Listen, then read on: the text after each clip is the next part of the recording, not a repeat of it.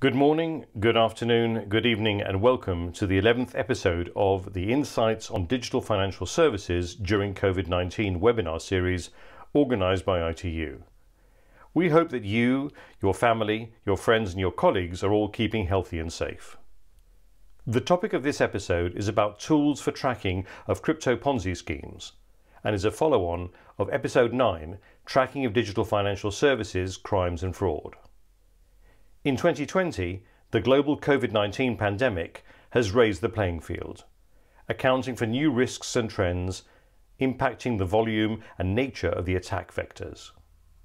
Mr. Asaf Klinger has kindly accepted to share his experience on tracking of crypto Ponzi schemes and will also provide some information about tools that can be used for this purpose during today's webinar.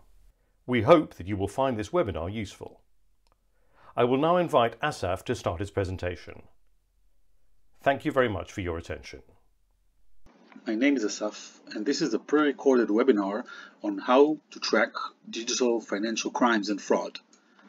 Mainly how to track Ponzi schemes that use cryptocurrencies to operate. A little about myself.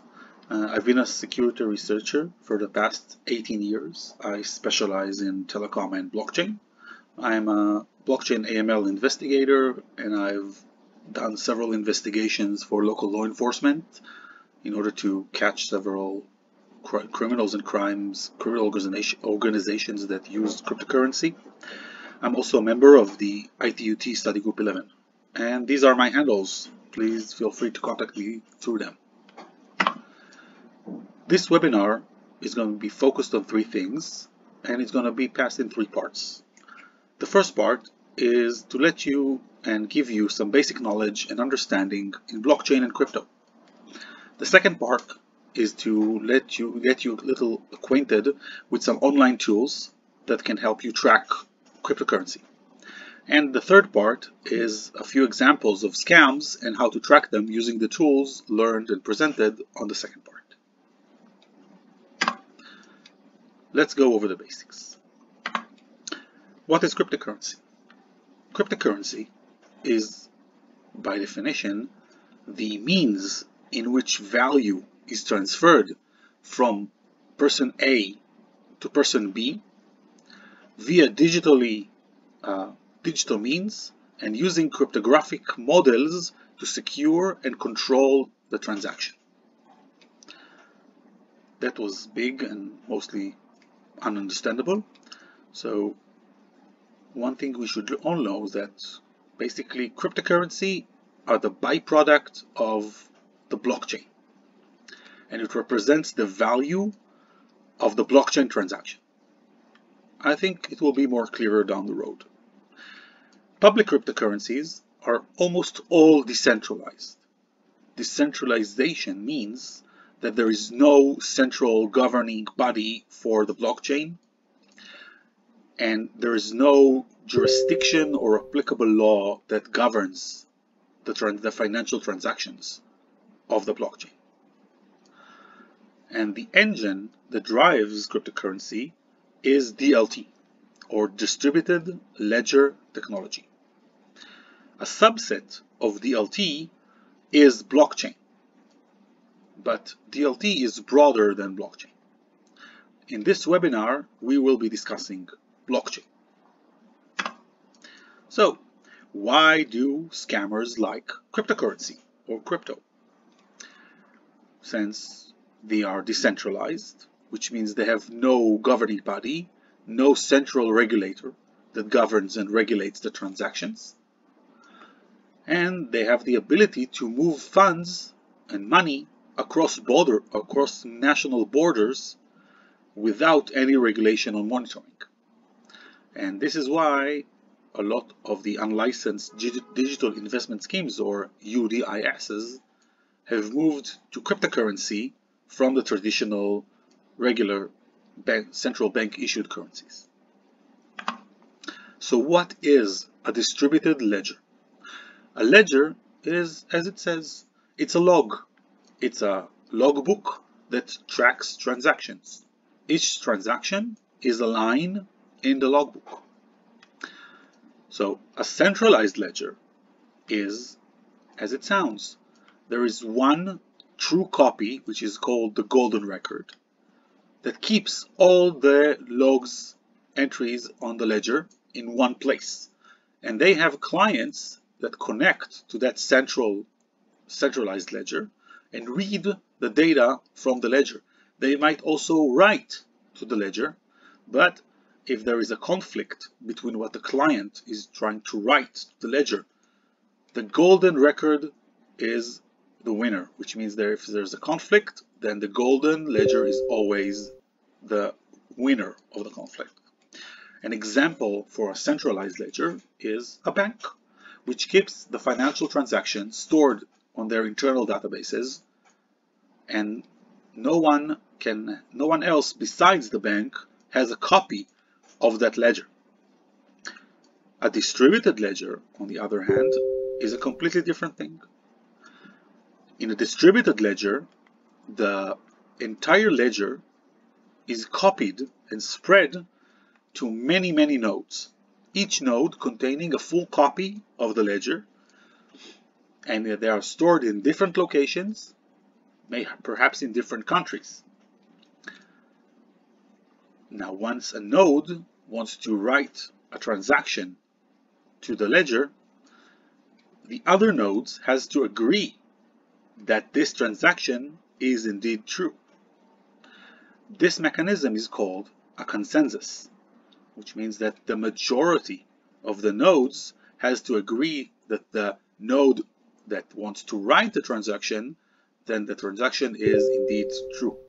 This protects the distributed ledger against altering attempts, whether through hacking or through insider threats, because if a hacker tries or someone needs to influence a distributed ledger, they need to hack or influence 51% or more, depending on the type of ledger, that of the nodes of the distributed ledger in order for the change to take effect.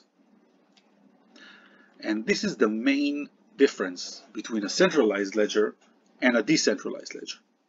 Both have advantages and disadvantages. So how does a blockchain work? For example, let's say that person A wants to send money to person B.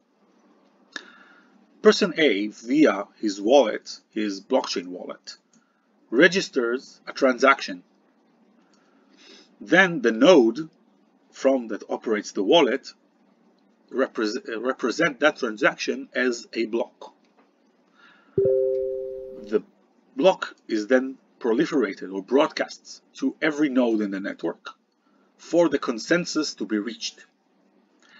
Once sufficient miners or nodes approve the transaction, saying this is a legitimate transaction, that block is added to the blockchain, blockchain is, as I said, a decentralized ledger, which is comprised of logs of transactions or blocks.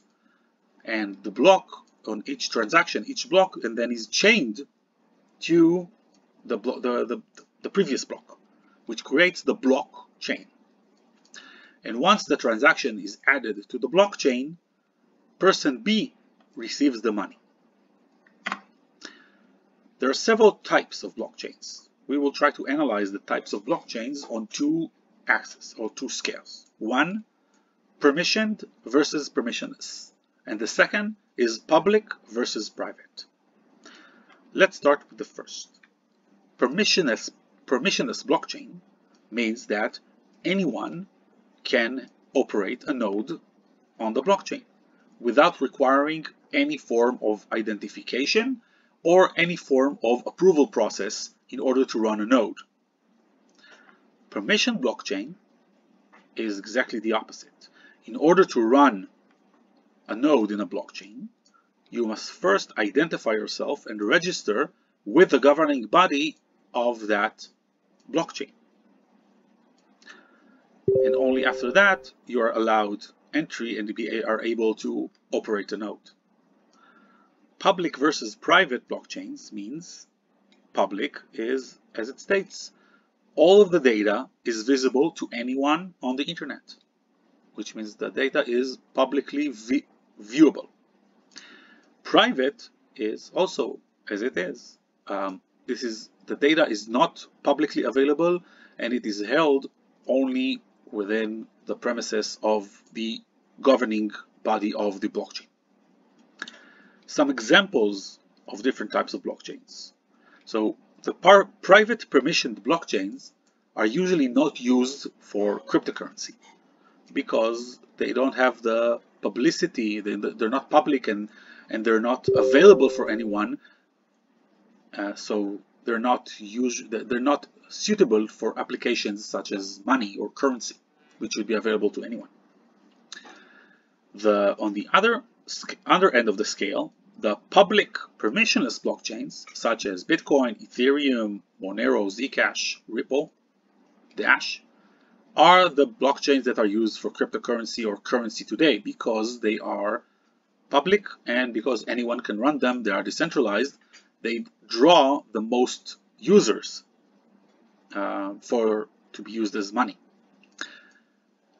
On the other side, you have your public permissioned blockchains, which is basically an attempt to create the advantages of a public blockchain that can be used for currency, for cryptocurrency, with the advantages of a single centralized governing body. Those attempts are Libra and Ripple, for example, and so far those did not really catch on. Libra is experiencing a magnitude of regulatory problems in the US, and Ripple is not catching on as a cryptocurrency. Still, the most dominant cryptocurrencies in the market today are Bitcoin and Ethereum. So let's talk about Bitcoin. Bitcoin is the first realization of blockchain, started in 2009. It's a decentralized, anonymous, peer-to-peer digital currency blockchain, which enables people to transfer transactions of Bitcoins or BTCs from one person to another. Each transaction is stored on a public ledger. Everything is open, unencrypted, and open to the public view. Transactions are placed in blocks, which are linked by hashes, and a reward system for consensus is based on solving difficult mathematical problems, which is called proof of work. The Bitcoin blockchain is basically, as I said, a chain of blocks. Each block links to the next block through the hash, the fingerprint, and each block contains several transactions. The number of transactions of each block can differ, and it's not set and it's not constant. For each block, miners mine, approve, agree on, and then receive. The first miner who solved the difficult mathematical problem gets the fee. Ethereum is a very different blockchain. It's still based on the same principle of chain of blocks that are interconnected by signature or hash. But the difference is that in contrast to the Bitcoin blockchain, Ethereum blocks are not textual. They're not comprised of transactions. They are code. Each block of the Ethereum blockchain is a Turing-complete virtual machine, which is called a smart contract. The miners in the Ethereum blockchain approve and agree on the code of the smart contract, and then the code is signed and entered into the blockchain. This allows a much more sophisticated way to perform financial transactions, not just movements of funds from account A to account B. This can also be used for auctions, games, bets, legal agreements, because the transfer can be conditioned on cases external to the blockchain. So this creates a magnitude of opportunities for applications based on the Ethereum blockchain.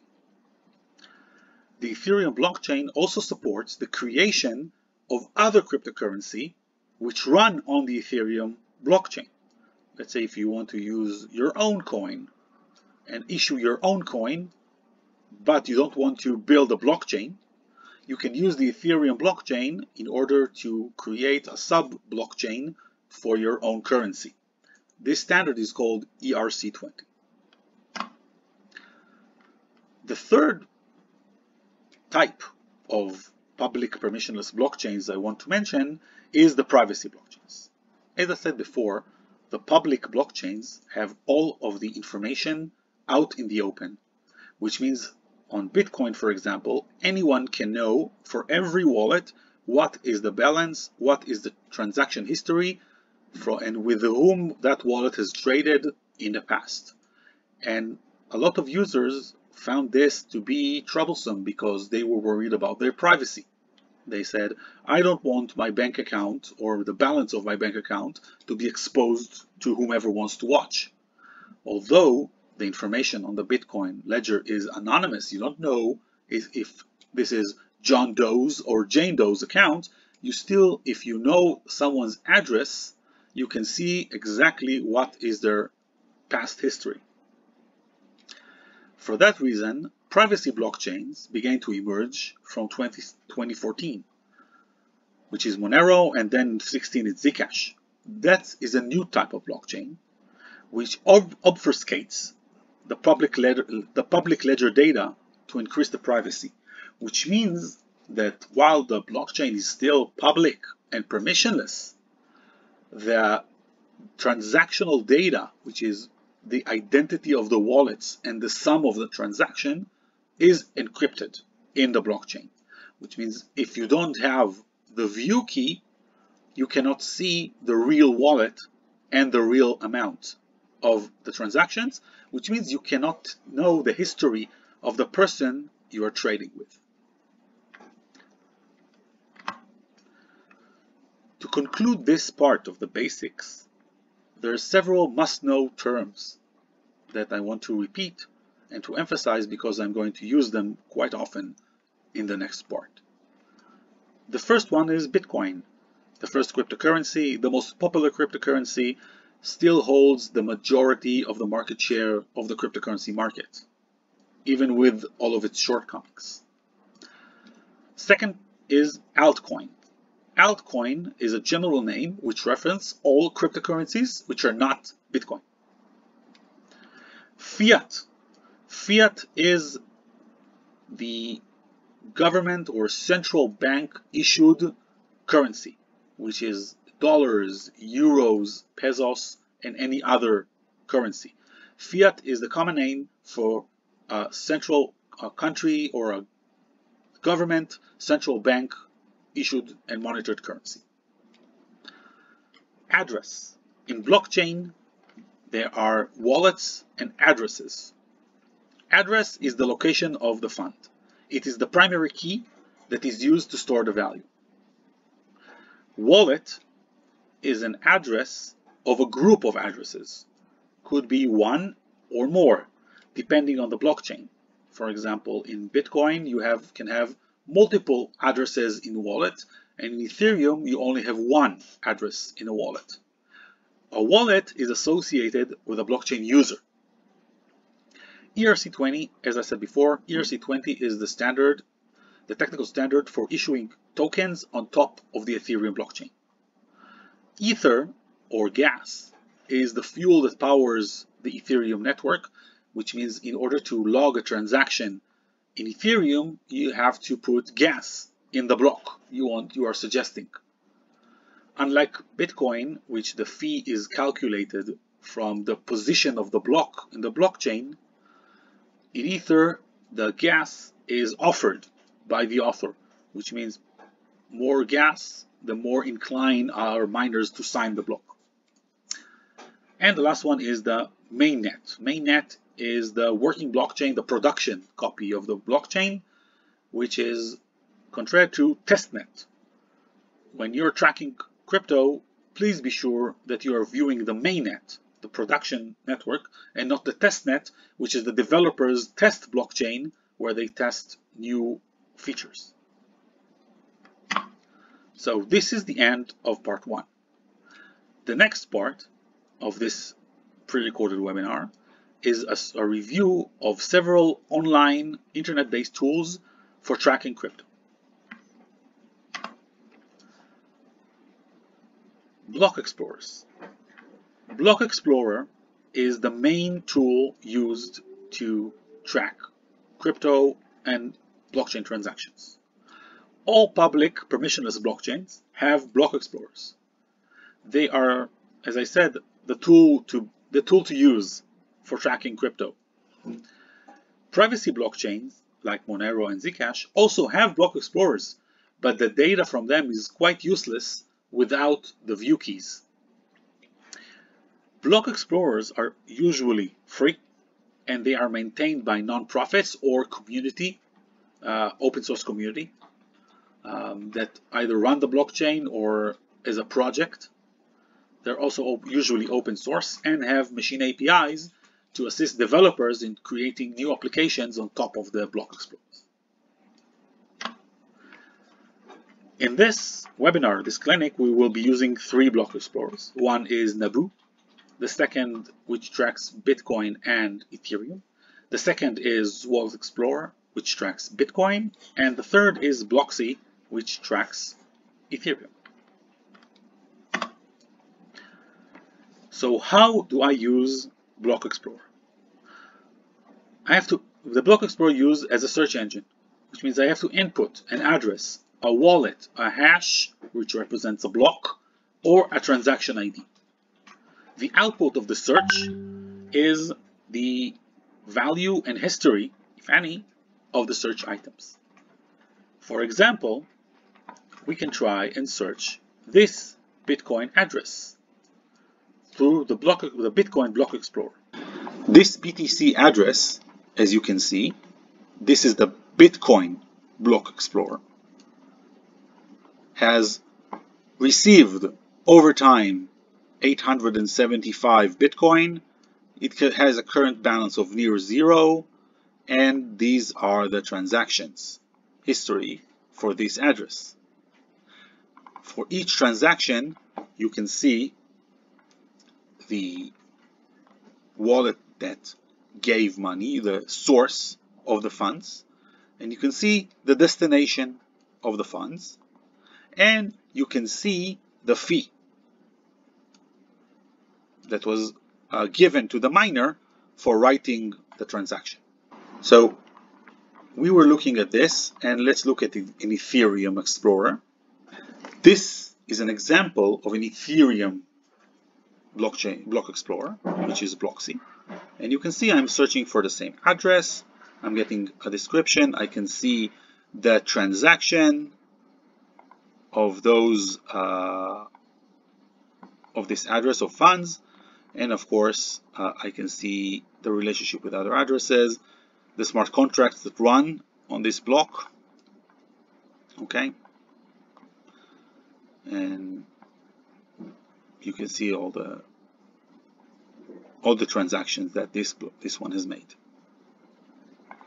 Bloxy also has an API, like I said before, and it provides this one is a much better blockchain explorer than the previous one because it provides more insights.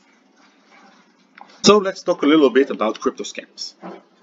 Crypto scams are usually built like trees, which means you have your public-facing wallets. The public-facing wallets are the wallets that are advertised to the public.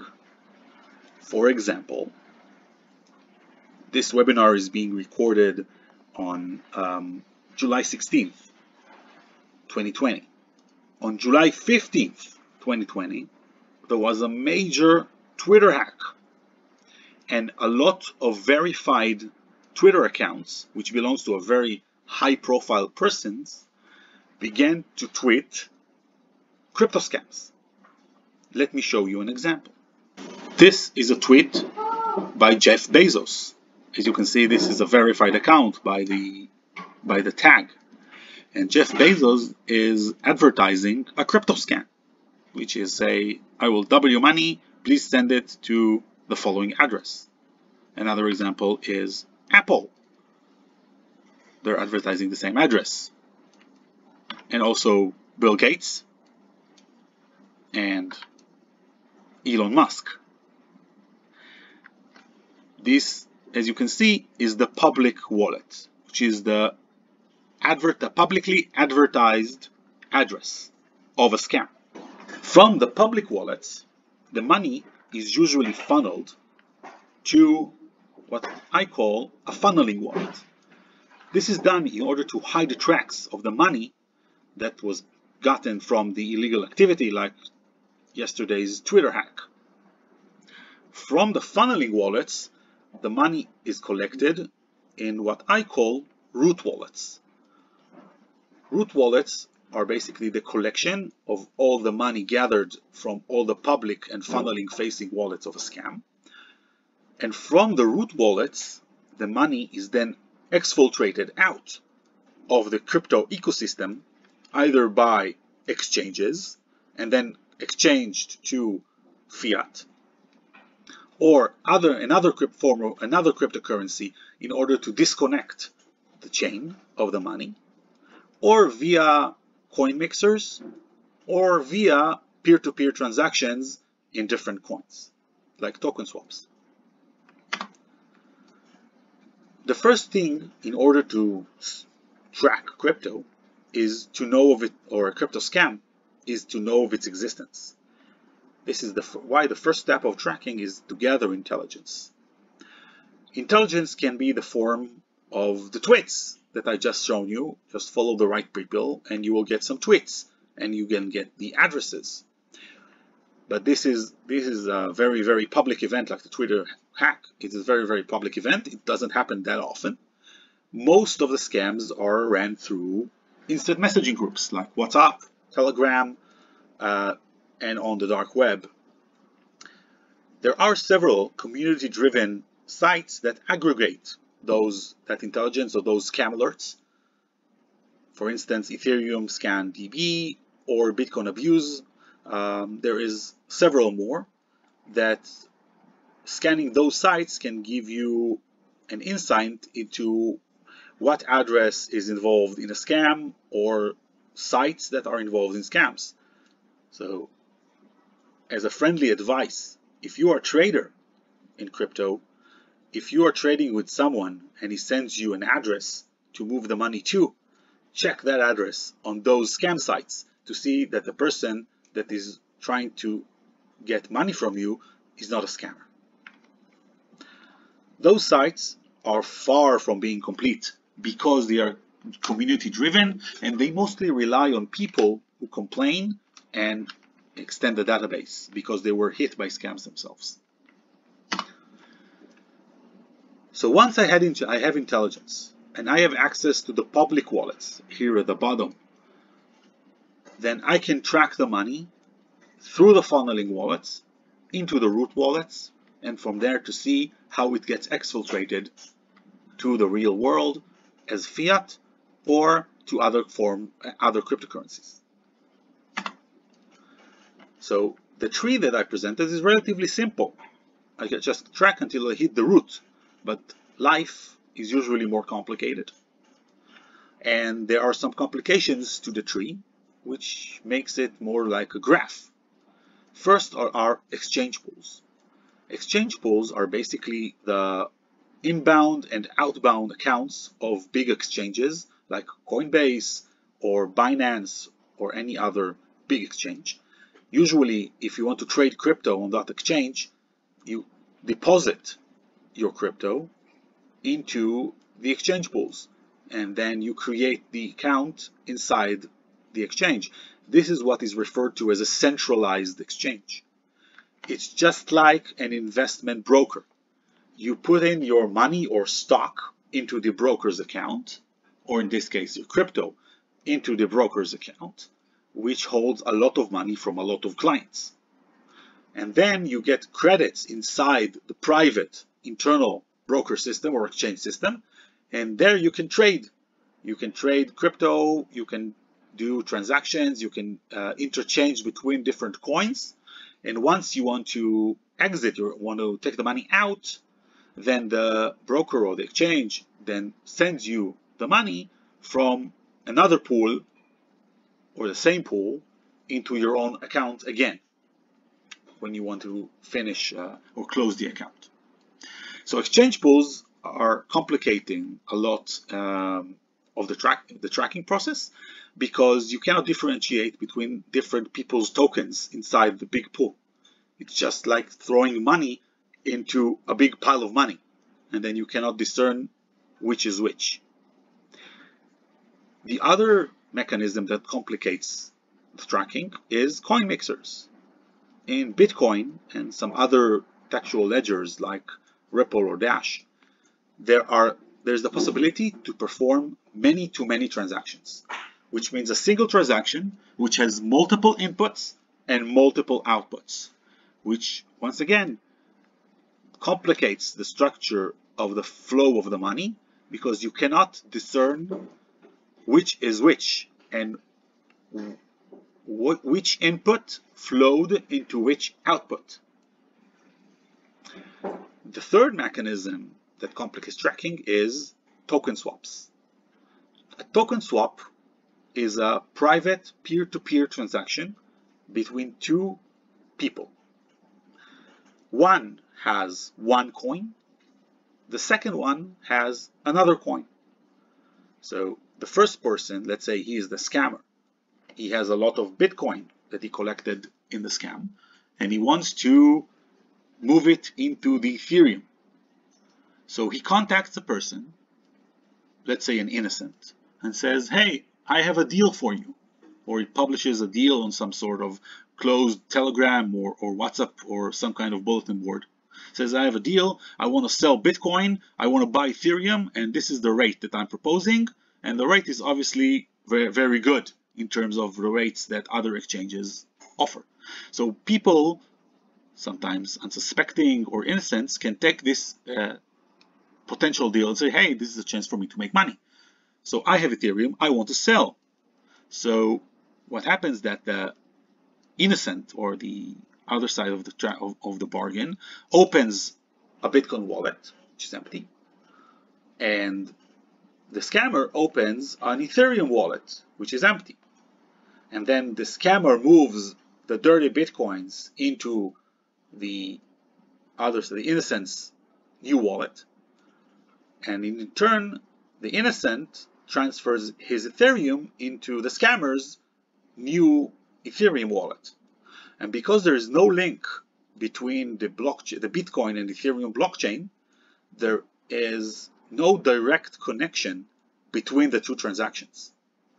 And because of the anonymity on the Bitcoin blockchain, it looks just like the scammer moved or funneled his funds into another wallet, or some of the funds into another wallet.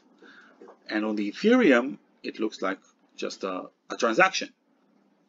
And this is once again a mechanism that complicates tracking. Where do I stop? Which means when I look at crypto, the money can flow on and on and on and on. And sometimes the path is very, very long, and it splits and it rejoins, and it looks very complicated. So where do we stop? We stop the tracking when we have reached a root wallet with positive balance and no outgoing transactions, which means the money is resting. This is the point we say, okay, this is a stopping point, and now we will see if we can put a name to this wallet in order, or an address or an email to this wallet in order to see, to catch the scammer. Or if your tracking has led you to an exchange pool. And then it is safe to assume that the funds from the scam were entered into a centralized exchange and then traded through that exchange either to another currency or to fiat. So this was the Block Explorers 101, some background on how to use the tools. And now I will show you several use cases of tracking actual crypto scams. The first use case we will examine is the MMM scam. We will start with the MMM Leaf wallet, which is this address. And the link for the this block explorer is displayed on the screen. So what can we learn from this? First is that we see that the wallet receives funds from an exchange and two other private wallets. And then the first deposit was funneled, the bottom red square, 22 bitcoins, and the second deposit was directly converted in a Chinese exchange from that Leaf wallet. Now let's continue and follow on. Let's look at the funneling wallet where the first deposits were funneled to. So here is the link for the block explorer. A funneling wallet main property is that it is at zero balance with plenty of traffic, which means that there are what I call funneling cycles, which is a collection of currency or money from the Leaf wallets, and then that money is then funneled out to other funneling wallets or the root wallet. Here in the specific MMM scheme, we can see that this funneling wallet has 3 funneling cycles. They're all marked with red squares. Let's dive into the first funneling cycle. This is another funneling wallet because we can see that the money from the funneling wallet was gathered with other funds from other funneling wallets and then funneled out. In this funneling wallet, we can see 2 funneling cycles. You can see there are 2 transactions where all the money, in the first case, it was 268 Bitcoin, and in the second case, it was 73.6 Bitcoins, were funneled out, and then the balance returned to 0. Let's follow on. So, as you can see, there are additional, this is another funneling wallet, and you can see that there's additional funneling and some transactions with exchanges with exchanges to exfiltrate some money into fiat. If we look at this wallet, we can see that 11 Bitcoin went to HOW BTC and 18 Bitcoin went to BTCC. Both are exchanges, and from there on they were either converted to other cryptocurrency or fiat currency. But the majority of the funds funneled to this last wallet here. Let's take a look at that. This looks like the root wallet. Why does it look like the root wallet? Because this wallet transacted over 7,500 Bitcoin, over $54 million from May 2015 until about a week ago. This probably is a hot wallet working in tandem with the cold wallet, because we can see transactions going in to a cold wallet which is only active, let's say, rarely. And the probably cold wallet that I've mentioned here in this link holds around $3.1 million today, and it has performed over 250,000 transactions. So what's next for MMM? So MMM can be further mapped to find additional funnels and leaves. What I've showed you today is just one leaf and the funneling of that leaf into a root. But MMM is a very complex scheme, and it has many leaves, many funnels, and many roots. However, law enforcement can contact the regulated exchanges that scammer traded it, like HOW BTC or BTCC,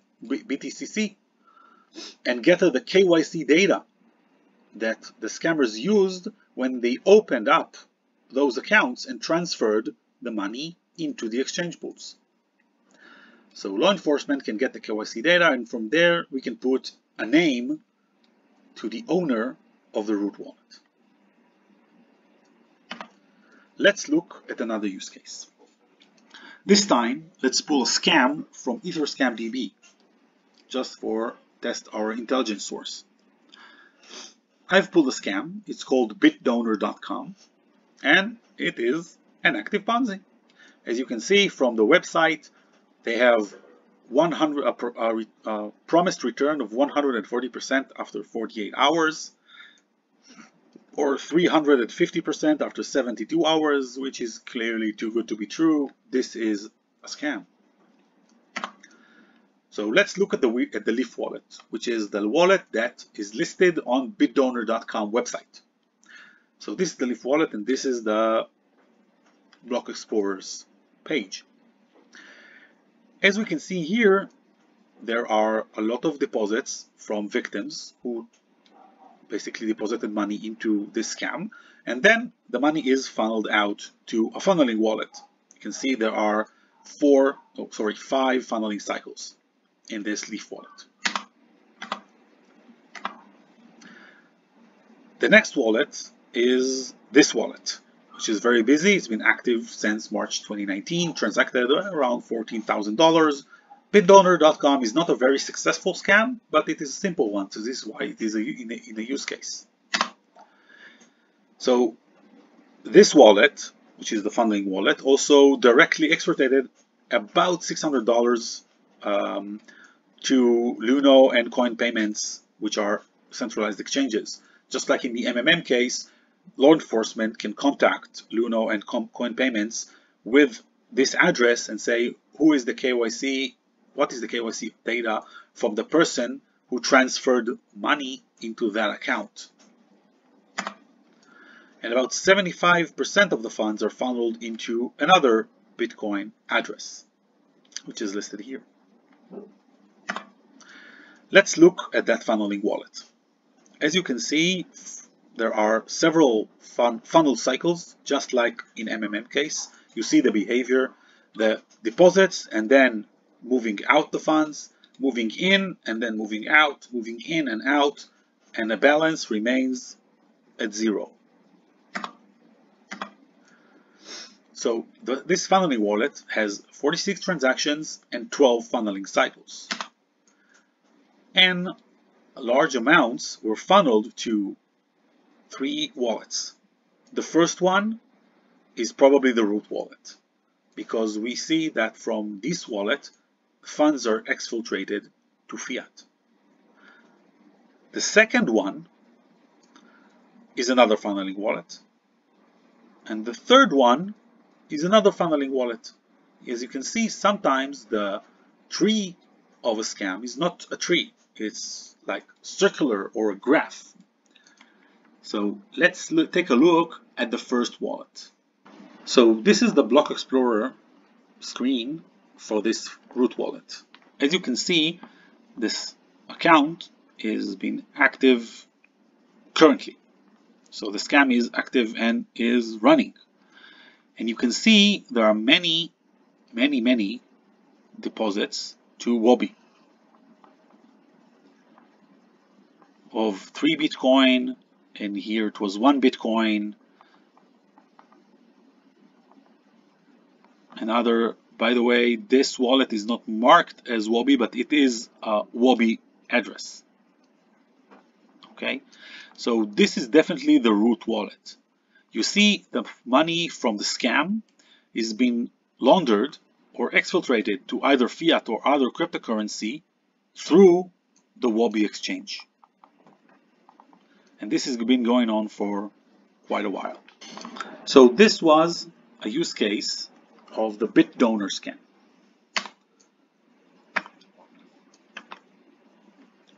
Okay, that's what I told you. Probably tandem with other several wallets.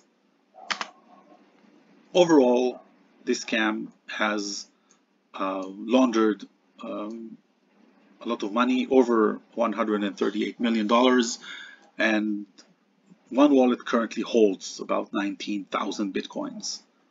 So this money still sits there. So if law enforcement could get to the owner of this wallet, they could probably confiscate the money and perhaps retrieve some amount of the money stolen from the victims. So what's next? This campaign can also be further mapped to find additional funnels and leaves, starting with the jackpot wallet and going down. These wallets also interact regularly with regulated exchanges through these links, and law enforcement can also retrieve the KYC data and investigate the owners of these wallets. So let's look at another use case, this time of an Ethereum scam. So the intelligence is this wallet also came from EtherScamDB, and the tool right now we're going to use is Nabu. So once we look at the Leaf wallet, we can clearly see it's a Ponzi.